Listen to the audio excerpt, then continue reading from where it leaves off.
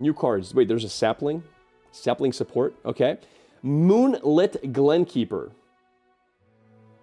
When you summon an ephemeral ally, grant it +1/+0.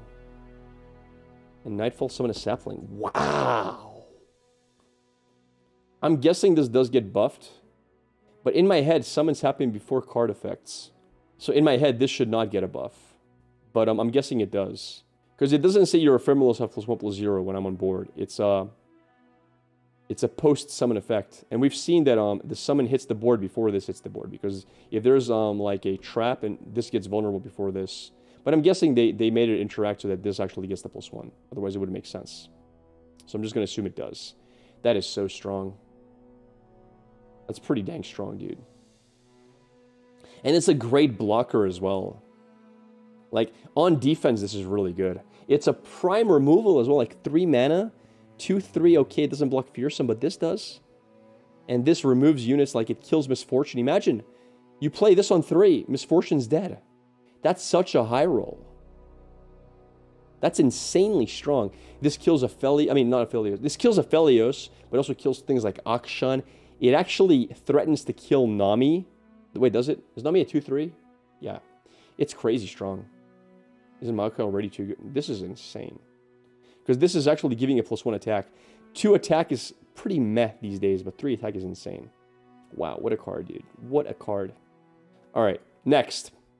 Wrath of Echoes. Wraith of Echoes. 6 mana, 2/5. Trash stats is an epic. We can pass on. Okay, fine. I'll look at it. Round end. For each ally that died this round. Grant all allied copies of it everywhere +1/+1. That's really good for sharks. That's really good for shark chariots. Oh, no, it's not. Because revived units don't get an everywhere buff, do they? No, they do. Don't they? I think revived units get an everywhere buff. Holy crap. Shark chariot. Because every time you... Let's say you have 2 shark chariots. Every time they attack, they get +2/+2. Every time they die. If you have a 3/1 and a 3/1, they both attack. Next time you attack, they're 5 3s. Next time they attack, they're 7 5s. That's crazy. Sand Soldiers. Insane with Sand Soldiers. But you have to, like, it's a really, really, really slow card. It doesn't hit effects until mana 7+. Because you do this, like, after the turn. So, yeah, this is going to be pretty cool with Azir. It's a round end effect. So this has to survive as well. It's really slow. But there's some really cool things you could do with it. Huh. I'm going to play a lot with this. I'm going to try to figure this out. There's some fun stuff you can do. This looks really fun. Azir Katarina can't play that card. Why? Need Freljord ramp. I mean, I meant Callista, sorry. I meant Callista chat. My bad. Azir Callista, that's what I meant to say. Huh, you want to ramp early? Yeah, but like, what do you really... If you're playing Shadow Isles and... I don't know. I don't think you ramp. Maybe. Very cool card. Huh. I wonder what else you could use it with. What's a repeating card that you play a lot of copies of? It's usually... Because here's the thing. The card also has to die consistently, right? It's not like... Yes, Dragon Links could be a thing. I was considering that. Mistwraiths, you've got only a limited amount of Mistwraiths, but you could do it with Mistwraiths. But are you losing 2 Mistwraiths the turn you play it? Because you want to lose at least 2+ copies of the card when you play this. Otherwise, losing only 1, giving that unit 1/1 everywhere is not that great. You want to lose, like, multiple copies. What can you lose multiple copies of? Spiderlings? Maybe? It's something you want to generate for free, though. I think it has to be, like, Sand Soldiers or Shark Chariots, because those get generated for free every turn. I think it has to be one of the two. And I think the best one is maybe Shark Chariots, because you're able to take a region that has Rally, which is kind of cool. Anyway, very cool card. Next card. Oh, boy. Oh my god, another Gwen support card. Is this going to generate these guys somehow? Alright. Opulent Foyer. I think 3 mana alarm marks are usually too slow, because they do something the next turn. When I'm summoned, or when you gain attack token. Oh my god. It's when I'm summoned as well? Wow, that's not bad. That is such a decent card. That ramps up your hollowed by a massive amount. Dude, that's crazy. Because it's a when I'm summoned as well. Like, let's say you play this on defense. you get a ephemeral blocker, so it doesn't even slow you down that much. It doesn't even slow you. You actually prefer to play this on defense. Great with scouts. Oh my god, it's amazing with scouts. And I've already built Quinn Hollowed. And Quinn Hollowed, funny enough, was actually pretty dang good. Because I was using it with Quinn's little eagle. You know, the bird. And it actually felt pretty decent. It was pretty prime removal. It's mid because it ruins harrowing. Forget about harrowing. Harrowing is only played in the Noxus version. You don't even have to play harrowing in the Demacia version. Yeah, you play something like Lucian and Gwen, or Gwen and like I think this is crazy strong with scouts. Because you're generating so much pressure. It's so much pressure. Well, you get the attack token. One of these gets summoned. You attack with scout. Boom. You got value. You get another attack token. You get another one of these. Like that's insane. You might even pair this and play dual landmark. And I don't even think it's that bad to pair it with it. Even though you're having 2 landmarks on board, I don't think it's a big deal to play with Grand Plaza in the same time. That's actually kind of spicy. You play it with Grand Plaza, with scouts, and you're absolutely nothing can really survive that board state. You're going to be attacking twice every turn with like a 10-1 ephemeral with Challenger. Every turn twice. Not to mention your other cards getting value off of Grand Plaza, but that seems pretty nutty. That seems kind of insane to me. That's really decent. I like this card. Even though it's not my playstyle, I think we might have to... If this becomes a thing, I might have to run like some landmark removal early. I don't know. We'll see. It's not too slow because when you play this landmark, let's say you play Grand Plaza first. On mana 4, you're by default getting a unit out of it that has Challenger and removal. 3-1 Challenger. And that's assuming no Hollow died yet. So you're actually getting value when you place this because it's when I'm summoned as well. This can get 3 mana worth of value on the turn it's played if there's a Grand Plaza on board because you're getting a 3-1 Challenger ephemeral for free. It's pretty good, man. Next card. Swinging Glaive. 3 mana, 2-1 trash. Strike. Create a lucky find in hand. Auction support. Possibly Fated if you want to play Fated and Shurima. Sivir. Maybe. I'm not sure. It doesn't look bad though. Yeah, the 5-drop, I think the 5-drop might be better than this though. I think the 5-drop is just better than this overall. I don't know. I'm not really feeling it. I'm really not feeling it. Kaisa, maybe. I don't know, dude. It's good for Pantheon. It's not bad for Pantheon. I don't know. I'm not feeling it. I'm gonna say kind of meh. Yeah, kind of meh for me. Maybe I'm wrong, but I'm not sure about this card. Yeah, I'm a pass. 2 mana Shurima rare. 2 mana landmarks can be very scary depending on the effect. So let's see what this one does. When you slay a unit. Ooh. You know, I like these when you slay a unit. And Shurima is not a bad region for that. Reduce the cost of the next darkened unit. Well, that might be an Aatrox card. Wait, okay, here's a question. Stuff like this. Stop for a second and think about this for a sec, chat.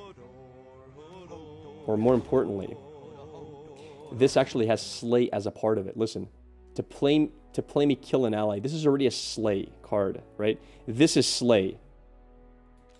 If you slay like 3 units with that landmark on, you can play Terrash for 7 mana, for example. Like, seriously. It should work for this. You should be able to, like, ramp these out now. Holy crap. Because this is a great card. Like, to play me kill an ally. This is a very good card on its own. It's a Slay card. It's a Slay generator. All of a sudden, now you can play Terrash on super low mana as long as you lose 2 mana worth of tempo for this. I think it's max -1. Why? Why would it be max -1? When you slay a unit, reduce the cost of your next dark unit you play by 1. Okay, so now it's reduced by 1. What happens when you slay another unit? It should stack. There's nothing to make me think it doesn't stack. It should reduce it by 1. That's like this card right here. Reduce the cost of the most expensive unit in your hand by 1. This can reduce the same unit by 3. It doesn't max out at 1. There's no real reason to think why this doesn't. Like, this stacks. Why wouldn't that stack? What decks would play this? Kindred or Nasus. Or just Kindred Nasus. Like, it fits really well for that kind of gameplay. If you want to be able to, like, cheat out. But here, my guess is going to be, and this might sound wrong, I will guess that the deck that runs this is going to be Kindred and the new Darkin champion we get. I'm thinking we might get like a 10-cost Aatrox or something. If that is the case, it might pair well with Kindred. But yeah, very cool, very cool. Scary, very scary, because now you're able to play like 10-cost units and have mana for... Even if this procs one time, the fear thing is you drop down a... You drop down in Terash, they play Vengeance, and you play Rite of Negation because he costs 9 mana. That's the really scary part about that. Because right now, it's balanced around the fact that Prime Removal will always, always, always kill Terash. Right? Always. And there's no way to stop it. At best, you can turn into a landmark, but then they have another turn to kill it. Because you usually play Terash on attack turns, not on defense turns.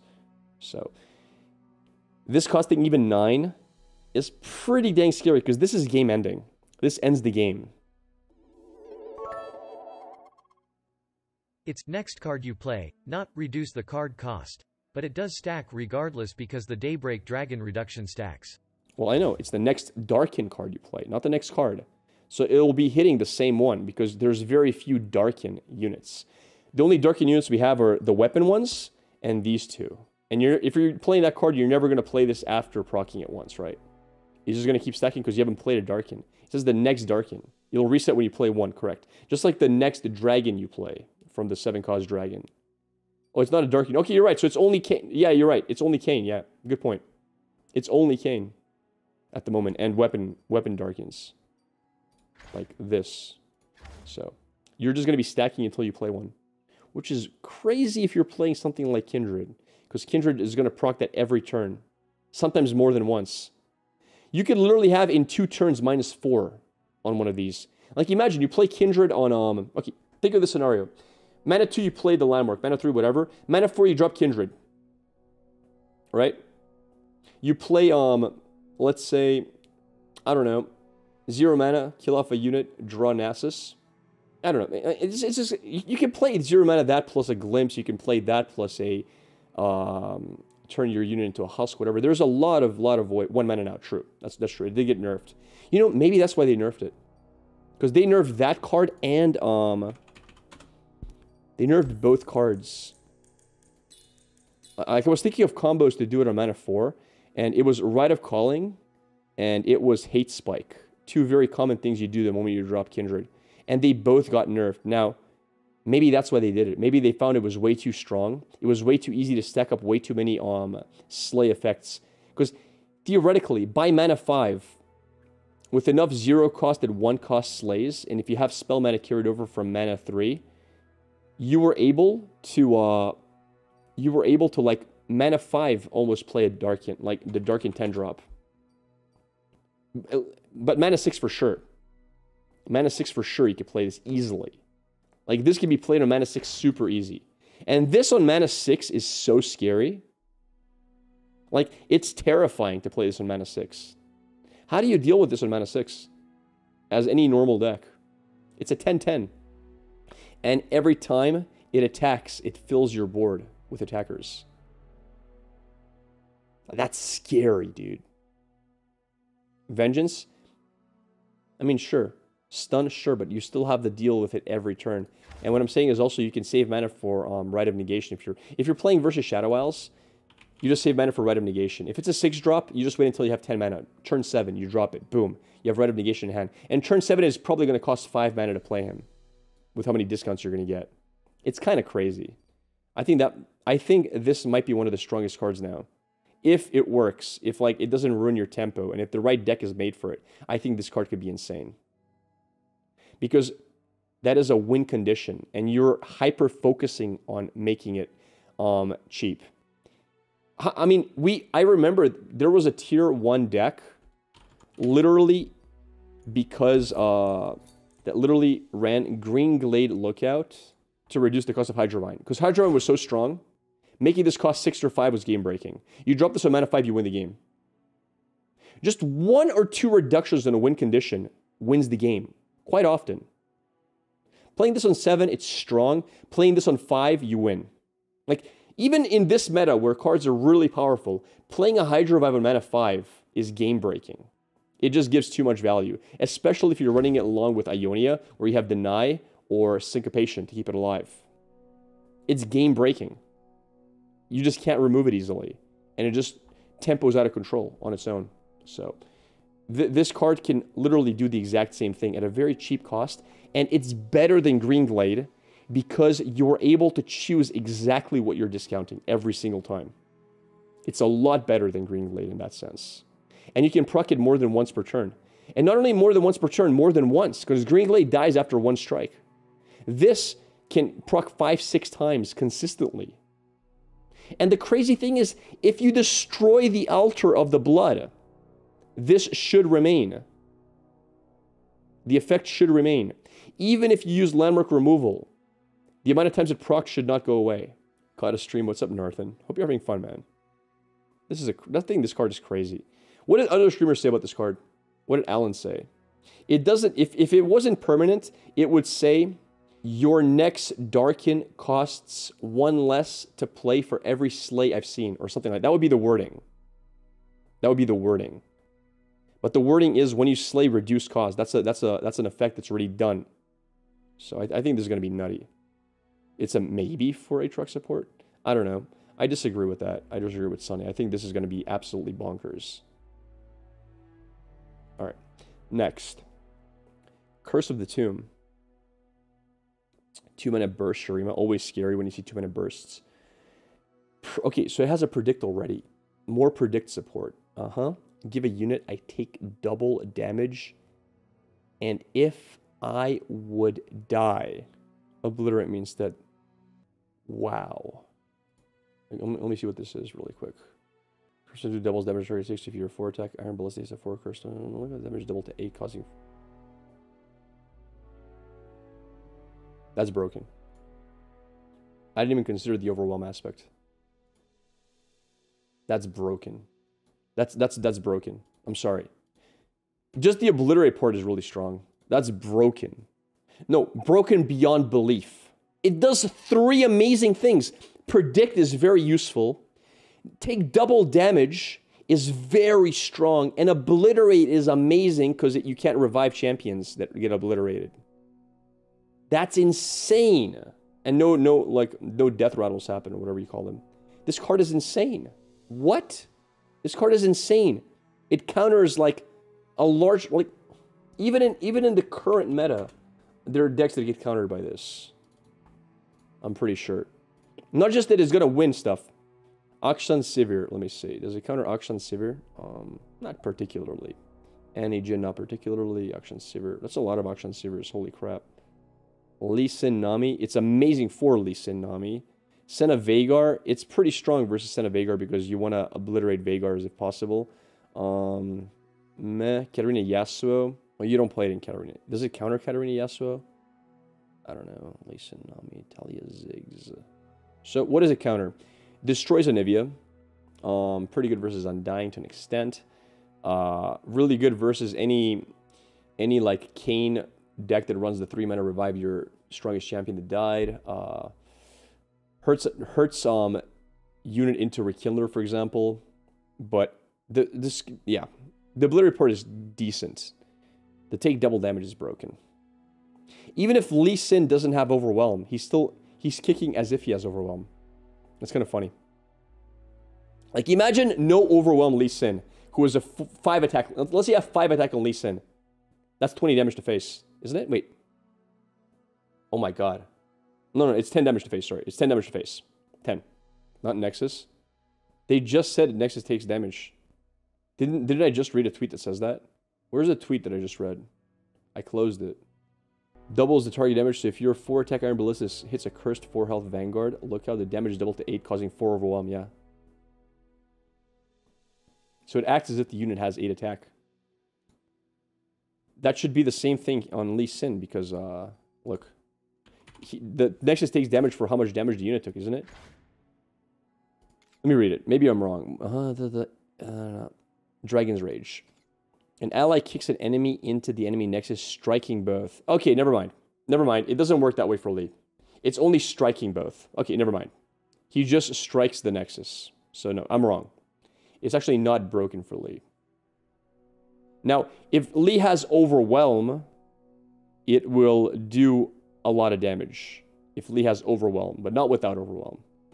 You can also cast Curse twice for 4 times. You can double... Okay, broken. Yo, Overwhelm decks are going to be absolutely crazy. I really personally don't care. Because I run a massive amount of stuns and recalls when I play this game. But I was going to say something about Karma. Brother. My brother in Christ. There's a deck called Warlord Karma. In before 5,000 damage to face. Because she quadruples the damage your Nexus takes. If I have one Overwhelm unit on mana 10 with Karma on board and that card plays once, that's take 4 times damage, by the way. I'm just saying. That's crazy. Not only that, there are things like even if I'm playing early game versus like aggro, this heals for 4 if I play that card. Like, there's so many good things I can do. Yo, that's a big Karma card, actually. Because Warlord's Karma can really use that as like a one-of. Like, if you don't have enough buffs to do 20 damage to face, that'll do it. This quadruples the damage your unit does. Quadruples. Mana 10, you pop this one time on the enemy unit, on the blocker once they block, quadruples your damage. Times 4. If you play 2 times, times 16, correct. If you play 2 times, it'll be times 16. It's a unit, not Nexus, I'm aware of that. But you do realize if you have Overwhelm, that's how much damage the unit is taking. Let's say I have a 10 attack Overwhelm Karma, which is very small. Because usually when I swing on mana 10 with Karma Warlords, she's hitting for about 16 minimum. So if Karma is swinging with 16 Overwhelm damage, I wait for blockers, they block Karma, I cast this twice. That unit takes 16 times as much damage as it should. That means it's 16 times 16. What is 16 times 16? 256? That's 256 damage the unit is taking. If it has 10 HP, well, 246 go to Nexus. Because that's the Overwhelm effect. Whatever damage was dealt to the unit that goes over its HP, it spills over to Nexus. How does it go to Nexus? Because you're hitting the unit for 200 plus damage.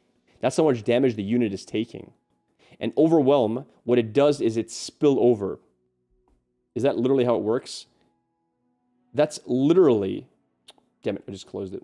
That's literally what we just read on Twitter. Yes. Alright, crazy card. Crazy card in aggro. You can meme with Wild Claw. No, for sure. You play Wild Claw into this, that's a 14 attack Overwhelm unit. If you play Battle Fury plus this, that's 16 damage to Nexus. I mean, it's really strong in Overwhelm. Forget about Karma. Like, sure, it's strong in Karma, but that's just like like an extra, right? This is nuts. I can see myself playing this in control decks because I run Lifesteal often. Getting double value from Lifesteal healing for double the amount is spicy. I have the timestamp for Alan reading the Darkened Landmark. All right, give it to me. All right, is this the last one? Last card. 7 mana, 5/3, absolute trash stats, but it's not an epic, so it's probably good. It has Fearsome, which is kind of stupid, but it has Evolve, which makes it a 7/5. Play, I strike an... Huh. 7/5. 7/5 Fearsome, I strike an enemy. It's expensive, but it's 7 mana removal with a body. That's pretty good. I'm gonna call this pretty decent. It might be a little bit slow, but it's not bad at all. It's twice as long as the damage unit is alive. After that, the damage of Nexus is calculated normally. No, that's not how it works. It's not how it works. Damage to Nexus is not calculated off of the unit attacking the Nexus. It's calculated from spillover damage from how much damage a unit took. For example, here's an example. How does Lux's beam work? It has Overwhelm. What is Overwhelm? It inflicts damage beyond what would kill the targets to the Nexus. It calculates how much damage the target took, and anything over that is dealt to Nexus. Excess damage. That's how Overwhelm works. That's why as a spell, this does damage to Nexus. It's not striking. This is not a strike effect. Nexus doesn't take strike. Nexus calculates off of spillover. It calculates how much damage the unit took. I think this is the only overwhelm spell, but yeah. It's a spillover effect. Remember Ether Fiend? Yeah, but Ether Fiend has many requirements. This doesn't. There's an overwhelm spell in Noxus too, I think. Is there? Maybe. But yeah. I think this is okay. I think it's playable. I don't think it's a good card. I think it's a playable card. But it's only playable, I think, in these decks. 7-5-3 sucks, but 7-7-5 strike for 7 is solid. Because they're not striking each other, right? This is not a single combat. This is a one-way strike. It's pretty decent removal. It's a little bit slow. It's a little bit slow, but it's high value. Alan has had some very weird takes in his life, but maybe he's gonna have a good one of this. I believe in Alan. Let's hear him. This works with the weapons. Okay. It's good. There it is.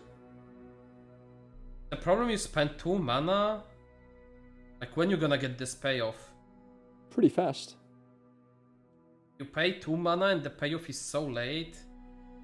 It's not that late. If you draw it late game, it's unplayable. That is true. If you do draw it late game... Yeah, I mean... If you draw it late game, it is unplayable. That is true. That is a decent point. I didn't think of that. If you do draw this late game, it's a dead top deck. But then again, you do have a massive amount of draw in Kindred decks that maybe it doesn't matter too much. On paper, it looks nice, but you need to guarantee...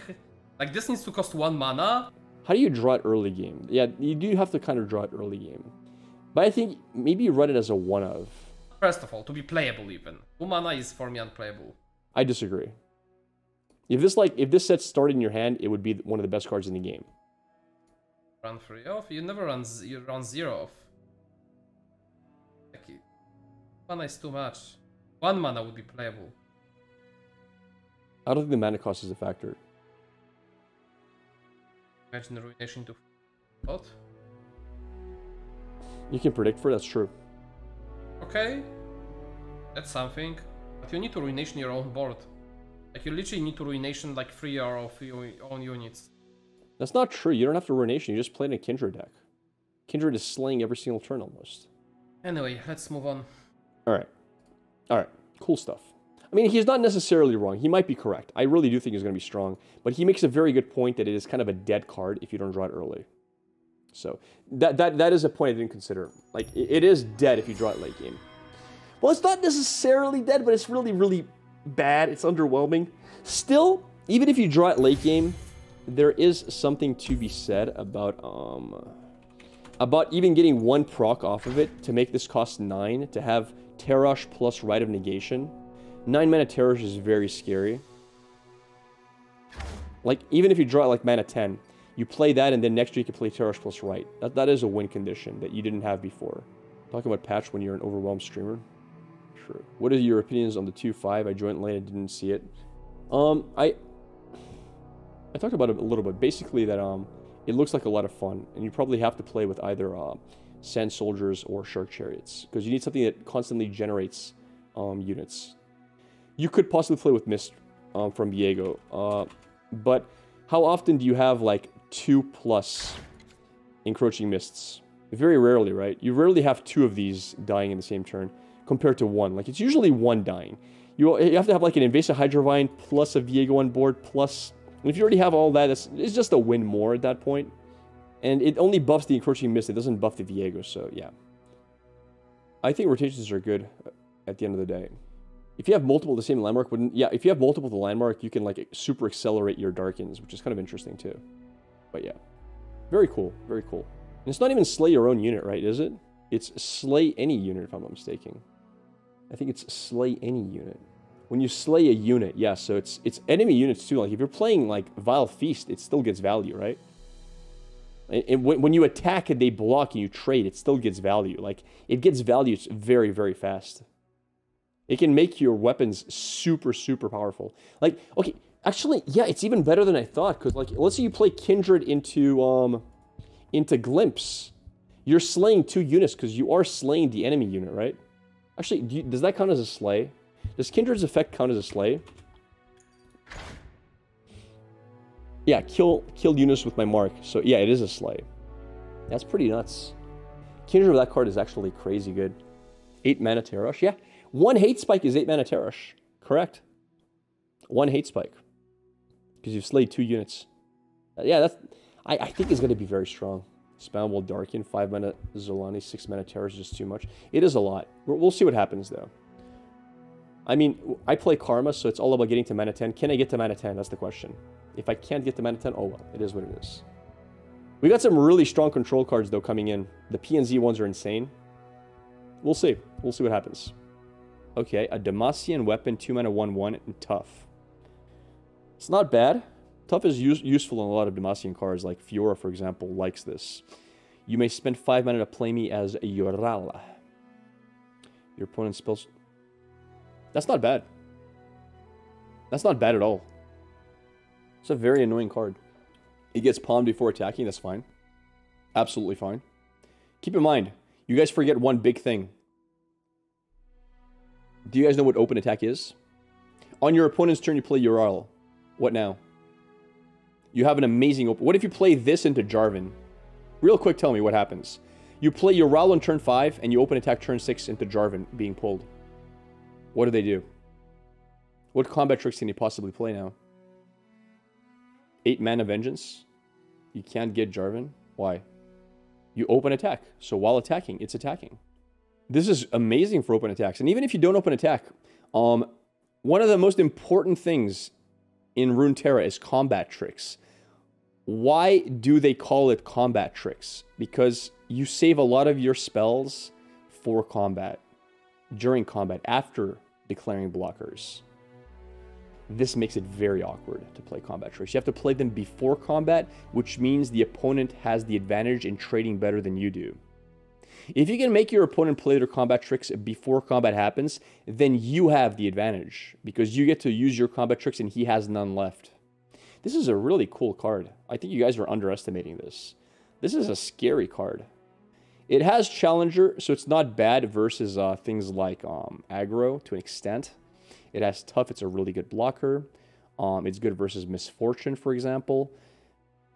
Things like Noxian Fervors, for example, cost 5 if you challenge something like this is solid.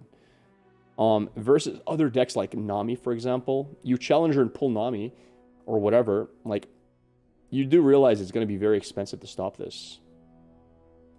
Remembrance buff, maybe. This is pretty cool. This is pretty cool. 7 mana Tellstones. It would cost 9 mana to play the Recall Tellstone. 3 mana to use the 1 mana one, and then 6 mana to recall. So that's 9 mana instead of 5. This is solid. Remembrance can't summon this. Can it not? No, I don't think so. This is a token. This isn't a collectible card. But yeah, this is very cool. I like this card. I think you guys underestimate it. I think I would play this in some decks.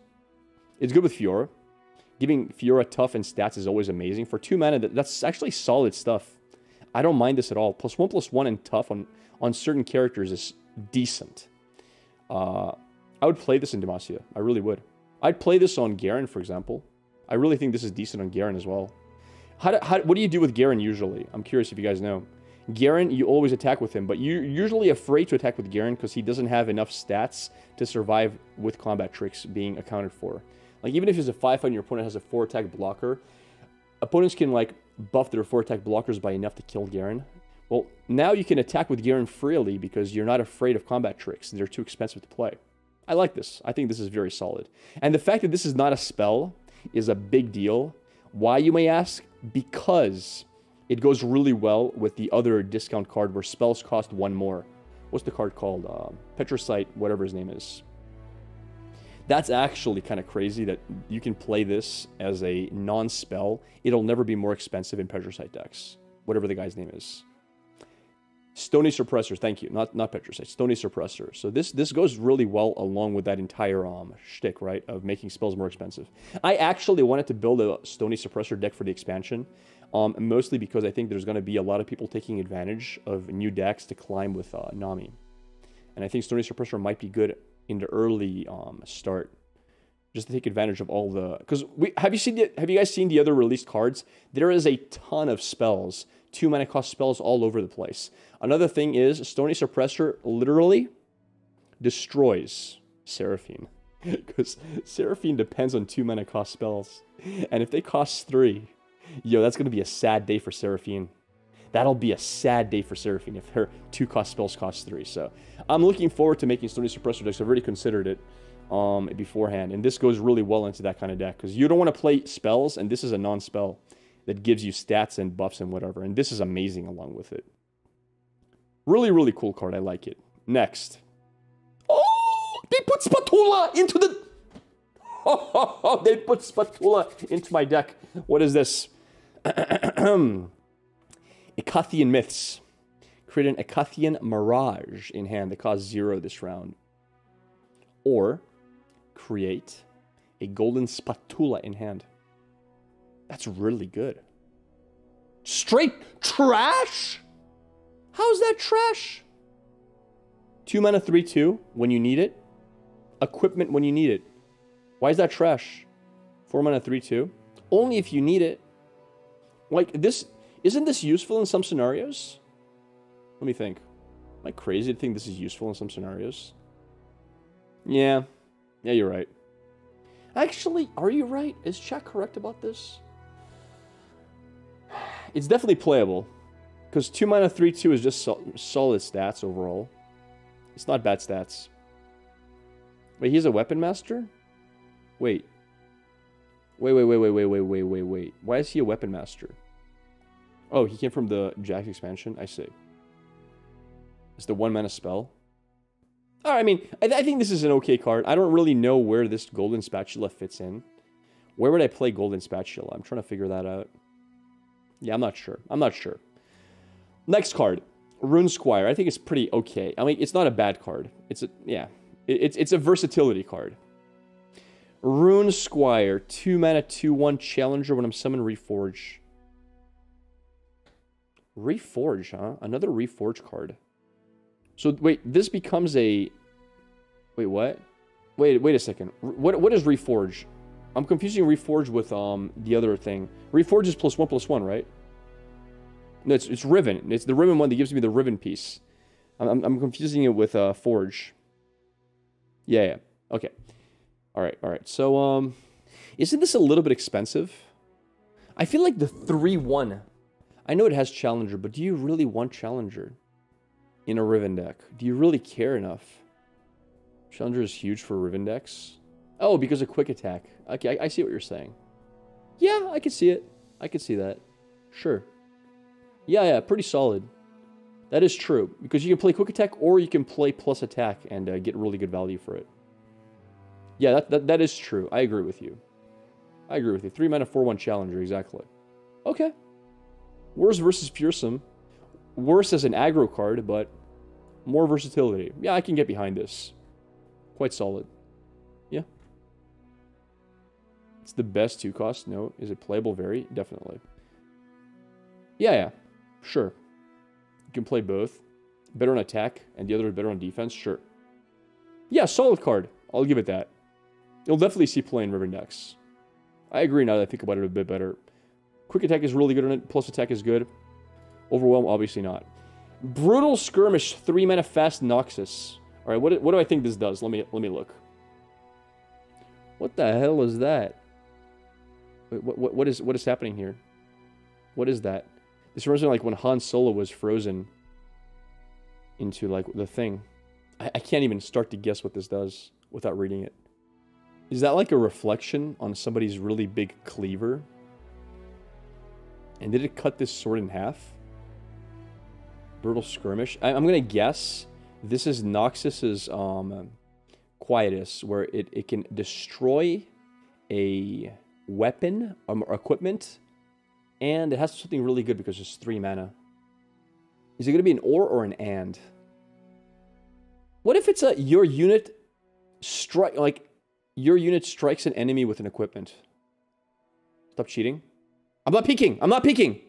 I didn't peek, chat. I didn't peek. Okay, listen, I promise you I didn't peek. Just read it now. Destroy an enemy's equipment. An ally and that enemy strike each other. I was really close. No, but I... Oh my god, I almost got it perfect. I almost got it perfect. I thought it was going to be an ore.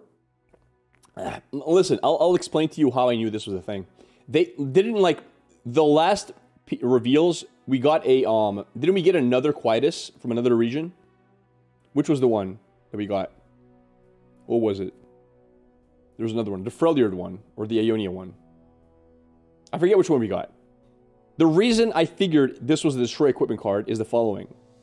There's literally an armor piece being broken. A weapon being broken. Literally, look at the image. It is a weapon piece being broken, and we had just received from a different region a weapon destruction. I assumed this is going to be weapon destruction. And then I think to myself, well, what can 3 mana do? Comparing, Quietus is 1 mana Destroy Equipment. This is 2 mana more expensive. I got to think of an effect for 3 mana. You guys are papayas. You guys are absolutely papayas if you don't think you can like get that out of this image. Stop it. They're literally releasing almost for every region equipment destruction. And this is the most expensive one. Or maybe not as expensive. I forgot what the Ionia one is. No, you cheated? And listen, you guys are salty. You can get as salty as you want. Could have been destroy all enemy equipments? No. That would be a really weird card. And in Noxus, even weird. Doesn't make sense. Noxus is more about like aggro and strength. Taking 10 hours to milk what the spell could do.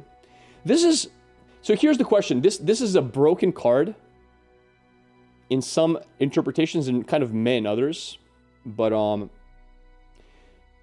it depends how this works. What if you have no ally, you can't destroy equipment? Are you forced to strike each other? Like it depends how this interacts. Let's say you have a for argument's sake, you're playing Nora Noxus for some reason. You have a Nora on your board, and the enemy has a gigantic equipment unit.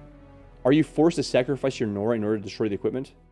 Like, if you have the option to attack, are you forced to attack? Like, how does the selection process go? How do you select? Also, what if you want a single combat on an enemy that doesn't have equipments? Does this actually die? Is this a dead card? Probably not. I think you can use this as single combat. I think this can be done as a normal single combat without needing to remove equipment. And then this is the bonus that if it has equipment. But I'm not sure if you can use this just to destroy equipment. I have a feeling that if you have an ally on board, you might be forced to attack. And that possibly, if you don't have an ally on board, you can just play this without the ally. I don't know. If you can choose, like, any way you wanted, this card is absolutely insane. If you're forced to attack if you have an ally, I'm not so sure how insane it is. You can skip it. The question is, can you skip? If you can skip, this card is so strong. It's pretty spicy. Either way, I think this card is very good. It's going to see a lot of play, I think. All right. And last card, I think, right? All right, let's try to guess what this does. I'm going to read the name. I'm going to read, okay, Burst Legionary Charge. I think this is going to be summon a attacking unit. Something with Legionnaire. 2 mana, summon a attacking Legion Rearguard. Or 2 mana, summon a Legion Rearguard. It doesn't have to be attacking. Because that makes the most sense. If you can summon a burst speed Legionnaire, it can't block. And it would never summon a 2 mana cost or it's one of these two. It's one of these two summon. I think it's a burst speed summon. I think it's a little bit too strong for Noxus to summon a burst speed blocker. I think it fits this. Legion Rearguard, burst speed summon. I'm gonna go with that. Final answer. Because it's 2 mana. It can't be anything else. Draw an ally with 5+ power, or grow an ally to 5 power this round. Holy crap. We got another tutor card. That's insane. We got another tutor card, dude. And this is one of the strongest tutor cards I've ever seen in my life. This is so cool. I'm not sure if there's anything broken with that card at the moment, but let's look at champions first of all that can be tutored out of this. We can tutor Nocturne. We can tutor Rumble. Rumble's already in that region, so that's really, really cool. And tutoring Rumble is not bad at all. Tutoring Sivir is really interesting and solid, because Sivir is a win condition on her own. What other tutors do we have? Tutor Gangplank? Nah, I don't think so. Tutor Udyr, not horrible. Tutor Vladimir, he's dead. Yeah, tutor means to draw a specific card into your hand. I'm trying to think of what card is absolutely broken with that. What card you really, really need in your hand. I'm not sure. Like, the Leviathan is not bad. That's actually kind of okay. Leviathan is kind of solid in a Swain deck, and Swain's pretty strong at the moment. Swain is really solid at the moment. Let me think. Grow an ally to 5 power this round. How good is that in Swain decks? Well, if you're playing Swain TF, for example, that's pretty solid as well. Like, TF getting 5 power with quick attack is really cool. Anti-Quietus, true as well. It is a Quietus counter, absolutely. But yeah, I think that's really good for Swain's boat. Like, really, really good. You know what we could do? Like, funny enough, you could actually use that on cards like Braum. To kill stuff. You could use it on Braum. Like, Braum all of a sudden having 5 attack for that turn is a really good removal. Now, the question remains, and that stops the one thing that really kills Braum as well. Quietus kind of kills Braum, doesn't it? Like, imagine you play Braum, they play Quietus, you put him to 5 attack, and then you attack and kill. Like, the value of that play is actually insane. That is some hyper giga value. You draw Braum, they play Quietus, you buff him to 5 attack, they cry, you remove their Vagar. GG, well played. No, it's GG, well played, brother. Noxus Braum, who cares? Let my dream be a reality. Stop it. It just looks fun to me. Overall, cool card. And yeah, this is nothing to laugh at. Grow an ally at 5 power this round is solid. It's really good versus Ash, if Ash ever becomes a thing. Yeah, I like it. I like this card. Braum Noxus is just self-damage. Yeah, could be. Karma. Only when Karma levels. You have to have played a leveled up Karma, right? That's a thing. And Karma doesn't want to play Noxus. I've tried Karma Noxus so many times. I actually played Karma Reputation. It's a fun deck to play. There is an OTK you can do with Karma Reputation. It's just hard to pull off. Freljord. Anyway, that is the last card. We are done with the reactions for today. Wait. Oh, no. The shirtless streams. I had no shame, chat.